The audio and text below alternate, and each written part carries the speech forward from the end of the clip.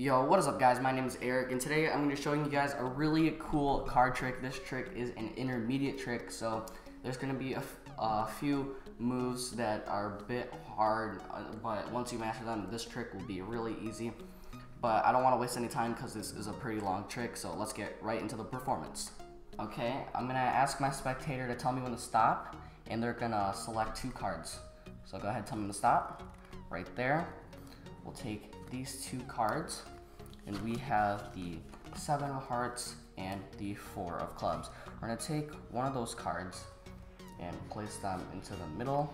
And same with the 7 of hearts. We're going to take that card and place it right into the middle. And you didn't have to show me the cards, you could have, but the trick would work either way. And we're just going to mix it up a little more to make it a little harder for me to find your cards. So now we have these two cards on the table, and we can take a look now. We got the 2 red aces. So we got the ace of diamonds and the ace of hearts. Now set those back down onto the table. And now what we're gonna do is you're gonna have to select a 3rd card. Okay, go ahead, tell me when to stop. Right there, we have the 10 of spades. And what we're going to do is we're going to take this card and place it into the middle of the deck face up.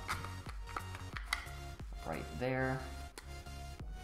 And then one more time, we're going to take the deck and make it harder for me to find your cards.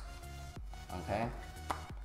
So we have the 2 aces right there, but look, if we just wave the deck over the 2 aces, look what happens. The 2 aces actually teleport to the deck, sandwiching that 3rd selection you had, the 10 of spades.